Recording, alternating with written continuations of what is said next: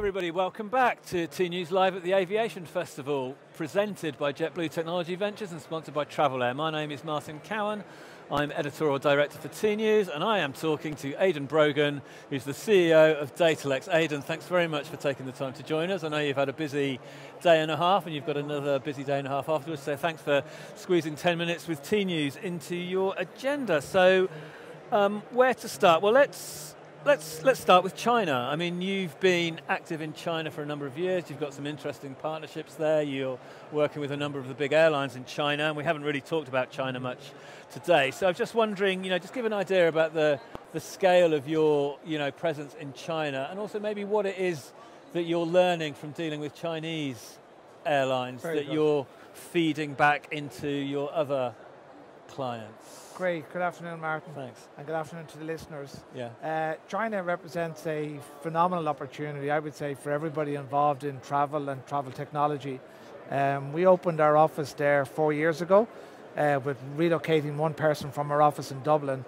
And I was in Beijing 2 weeks ago, and we moved to our new facility. Today we've over 35 people in Beijing and a city called Wuhan. We have 6 airlines live using our technology, and we have a partnership with a local software company called Newsoft, which brings us local scale and capability. In terms of the size of the opportunity, IATA have predicted that the number of people traveling by air will double from about 4 billion to over 8 billion in the next 20 years. In China alone, that will go to about 1.7 of the 8 billion will be from China. So in terms of passenger numbers, we see phenomenal growth.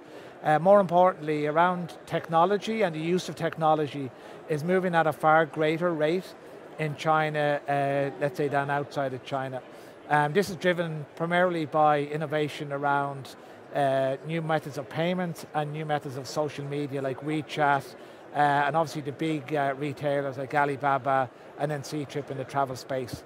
So I think what we're seeing is the level of innovation is faster, and the barriers to market expansion, let's say, that exist outside, like the GDSs and regulation, don't exist to the same extent in China. So that pace of activity and innovation is a lot faster. Okay, I mean, it's interesting, there's a couple of things that you mentioned there that I haven't heard today, so I'm going to maybe talk to those about that with sort of payments and social media. So I mean, in China, the social media, the WeChat and the Weibo are massive. Are they social media platforms as we in the West know it, or are they more sort of commercial platforms? Is there more commerce going on? Yeah, I think it's interesting. I think they're both. So WeChat is a sort of an overall ecosystem with subsystems for messaging, communications, voice messaging, but also payments. So you have WePayments. So they're much greater ecosystems. So they're, in addition to being social applications or networks, they're actually commercial applications. So you can buy products and services on things like WeChat, and obviously then all of the other channels as well, like Alibaba. And then in terms of the payments, I mean, you talk about sort of social platforms as a payment platform, but then also in terms of the mechanics of the payments. I mean, I mean, China does have its own rules and regulations around payments, but is there anything that you're learning from that you're sort of repurposing for the payments platform outside of China? What we're seeing is the dominance of the large payment credit cards, like obviously Amex, Visa, MasterCard, are not dominant in China. And there's new forms of payment. So we talked about WeChat, but also that people are connecting directly to their bank accounts. So earlier on in Europe, there was new legislation introduced this year to allow retailers connect directly into consumers' bank accounts. That has existed for many years in China. So let's say the barriers again to new forms of payment have not been in place, and therefore we're seeing a lot more innovation and payment technologies come out. Oh, okay, that's interesting. So maybe just sort of shifting gears a bit and maybe coming into more familiar territory, the whole idea around sort of retailing, merchandising, personalization. I mean, you were there at the beginning of that. I mean, as one of the early adopters of the theory and practice of retailing. I mean, what benefits are you seeing from having been in the space for quite a while. Yeah, what we identified a number of years ago was at a basic level that airlines would sell and engage more and more directly with their customer base. And we saw that evolving from selling basic product through ancillaries and now into full retailing. So two things I would say is one, airlines are digital businesses. And they're digital businesses not because they may or may not decide to be one, it's because that's where their consumers exist. And the pace of that digital transformation is growing faster and faster. The second element is retailing. I think the challenge that airlines have is the industry has been designed around a commodity, airlines selling a ticket.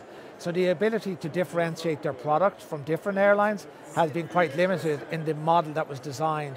The benefit that they have now from digital channels and retailing is they now can differentiate their product and segment their customer base, offer a broader range of products and services, give more choice to the consumer, which will ultimately result in higher revenues and higher margins for the airlines because they can sell more products and services.